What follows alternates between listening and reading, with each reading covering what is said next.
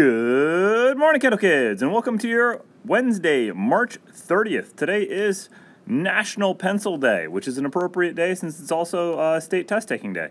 A cool thing you may not have known about pencils is that pencils come in soft varieties and hard. The B-rated pencils, going up in numbers, are going to be the softer pencils with much darker, more bold lines. The H pencils, going up in numbers, are going to be the harder pencils that are going to make much finer, lighter lines. Right in between and in the middle is the HB, which is also known as the number 2 pencil. So if you're taking a test, this is going to be the one you're going to be using and loving.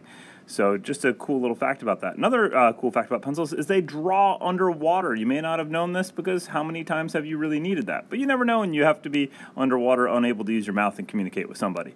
On top of that, there are really cool, unique pencils for different kinds of professions, like the carpenter's pencil, which is flat to prevent it rolling, along with having a very thin body and thin graphite insert that lets it draw really straight lines really easily.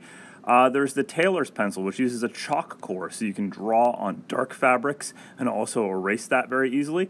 There's the grease pencil, which uses a greasy, oily, kind of oil pastel core in the center, so you can draw on slick and smooth surfaces and also erase pretty easily.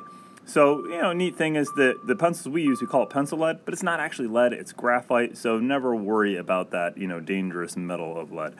Anyways, let's find the flag in the room, and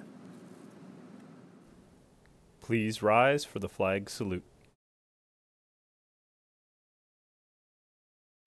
I pledge allegiance to the flag of the United States of America, and to the republic for which it stands, one nation, under God, indivisible, with liberty and justice for all.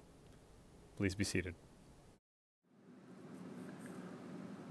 all right, you crazy Kendall Kids, let's talk a little about food for the day. We have, for today for lunch, PB&J sandwiches, along with string cheese, or meatball sub, green beans, baby carrots, apple, and milk.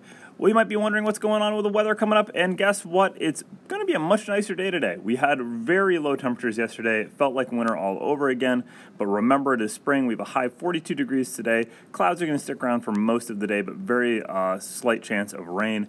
Thursday, though, tomorrow, is going to be a huge warm-up. It could actually break above 70 degrees, which is going to be crazy considering yesterday was so cold.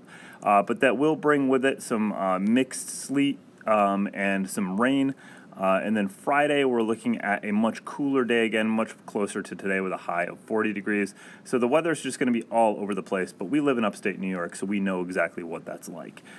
So really, last thing I want to mention to you is good luck to those who are taking your tests today. Do your best. Just don't sweat those questions you don't get right away. Circle back to them and make sure you fill in those answer bubbles all the way. Anyways, I want to leave you with that Kendall mission statement. The mission of the Kendall Central School District is to provide the knowledge, skills, values, and attitudes needed by students to live responsibly and compete successfully in today's and tomorrow's world. Well, I truly hope you all have a wonderful Wednesday. And if I don't get a chance to see it, remember to stay colorful, Kendall.